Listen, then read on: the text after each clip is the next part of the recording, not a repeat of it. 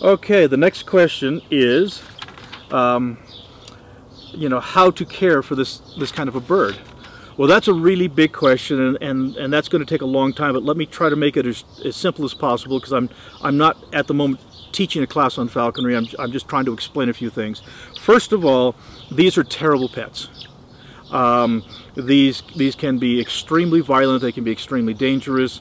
Birds of prey, if handled inappropriately, it's just a disaster. So you first must be a licensed falconer, which means that you have to pass a written test, you have to have your facilities inspected, you have to basically have all of your facilities inspected, and then you have to apprentice under a general class or master class falconer for 2 years.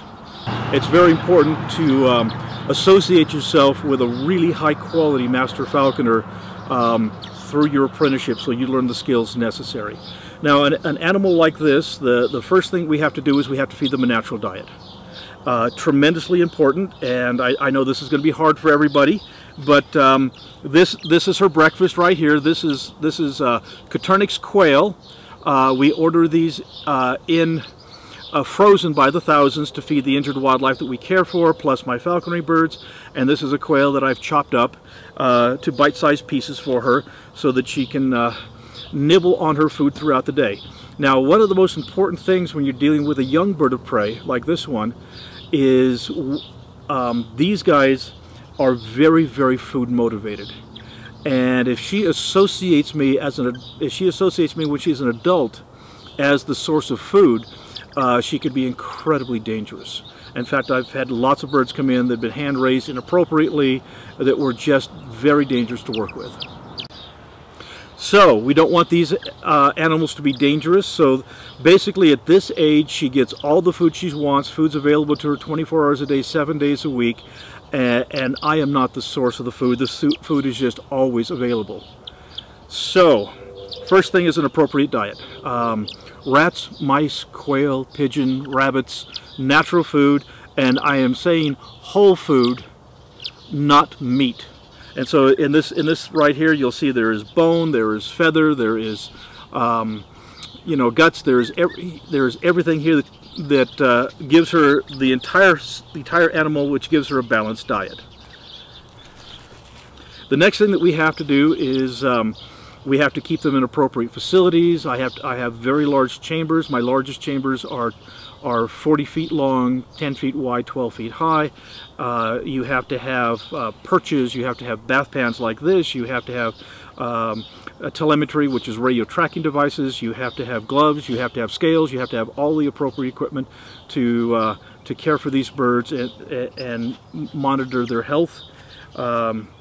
And then it requires many, many hours a day of time, in the case of a young one like this, in socializing her to lots of activities, and then once she's a full adult, getting her out and letting her fly free and hunt. So this is not a hobby, this is a lifestyle. I've been asked many, many times over the years, do I want my children to be falconers? And I tell people no. I would rather my children be useful members of society. Falconry is complicated and very, very difficult to live a normal life and to be a falconer. And so I discourage people from wanting to be falconers unless they can really dedicate an entire lifetime to this particular activity. Let's see, who would care for such a bird? Well, crazy people. Who would care for such a bird? You know, if you love raptors as I do, you can't imagine your life not being associated with these absolutely beautiful animals, and I have dedicated my life to rescuing them. And again, please understand, without state or federal funding, strictly as a volunteer. Choice of nesting material, food. Well, the nesting material that I have in her little nest box, this is basically shredded pine and aspen, which makes a good nesting material. It's lined with puppy pads to absorb moisture, and this gets changed every day. It's a very clean material to raise her on. You don't want to raise her on newspaper or things like that for the simple fact that it's slick, and if she cannot stand properly, she'll splay out her feet and they'll grow poorly, and she won't be able to stand up correctly, won't be able be a good, strong, healthy bird. So you have to raise them on a material that they can get traction, something that will not wrap around their toes, nothing with thread in it, like towels and sheets and things. And so this this aspen bedding works very, very, very well. Again, the food is rats, mice, quail, pigeons, rabbits, and so on. Question about the band. Okay, let me turn it around where you can. I don't know if you can see that band or not on her leg, but this band right here that I'm turning around for you. You can see that little band. That's her federal marker, which basically means she is recognized by the U.S. Fish and Wildlife Service as a captive raised goshawk, not one from the wild, and she will maintain that band for her entire life, so that at any point in time, if there's a game warden or a Fish and Wildlife Service officer comes up and wants to know about her, I can say, well, here's her federal marker right there, and I can show them my paperwork that shows that I am legal to possess her as a falconry bird. So that is issued by the federal government. People asked why you named her BG. What does BG mean? Why I named her BG? Well, to be honest with you, I'm really terrible with names. My Harris hawk that I've had for 28 years, his name is Thumper. Thumper, you know that cute little cottontail rabbit on Bambi? Well, that's what he eats. So I pretty much have run out of names over the last 48 years.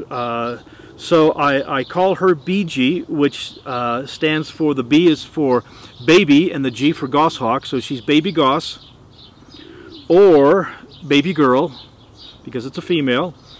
And as she gets older, she can be big goss or big girl. And so we'll just call her BG.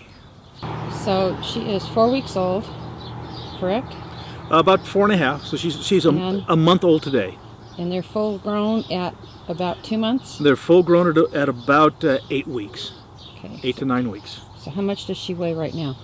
Right now she is 31 ounces in weight. When she hatched, she was about a little under 3 ounces. So is she going to double that size? No, she really gets the vast majority of her size in the first 5 weeks, and then the growth rate slows down dramatically. At the peak of her growth, this little girl was eating 4 full-grown quail a day, and now her growth has slowed, and she's eating 2 full-grown quail a day. And pretty soon 1 quail will be a normal meal for her on a daily basis. So as their growth slows down, the need for food slows down as well. Now there was 1 week that seemed to be her major growth spurt where she gained a pound. Tell us. Between 3 and 4 weeks, you could sit here, and I could have turned the video camera on, and you could have sat there and watched her get bigger. It was just so amazing how quickly birds grow. But they have to. They have to be able to be out in the wild and on their own very, very quickly. The wild's a tough place, and so they don't have a lot of time like humans do to be loved and cuddled and nurtured and educated. You know, everything has to go very, very quickly for animals like this. Okay. And you mentioned earlier that's why so many babies you see on the ground out of their nests at such a young age, is because they grow so quickly. Yes, well, like I said, imagine 3 babies this size in a nest the size of this little tub. They just wouldn't fit, and so they end up being pushed out, frequently out onto the branches. Oftentimes they don't have the coordination yet to walk out on the branches, and so they end up falling out of the tree. They end up on the ground. This is fine, completely normal. This is not a problem. As long as they're not in a life-threatening situation. And you know, if it's a small bird like, you know, sparrows and robins and those kinds of things, and you see a baby bird on the ground, if it isn't a life-threatening situation, you can pick up the bird and move it, though it has to be close to where you found it, move it into a safer place, and the baby will chirp and call for mom and dad will continue to feed and care for it. You know, there's an old wives' tale where people think if you touch a baby bird with your hands, the smell from your hand will frighten the adult birds away, and that really is not the case. Most birds have virtually no sense of smell. And so scent's not an issue. Now it's activity. So if you climb up and you look in a bird's nest, it's that activity can frighten the parents, and they can abandon the nest even if you don't touch anything. So when you find birds' nests, please do not climb up and look in the nest. Leave the nest alone, get a pair of binoculars, stay back, and watch the comings and goings. It allows mom and dad to raise their babies in peace, and the babies have a much better chance of survival.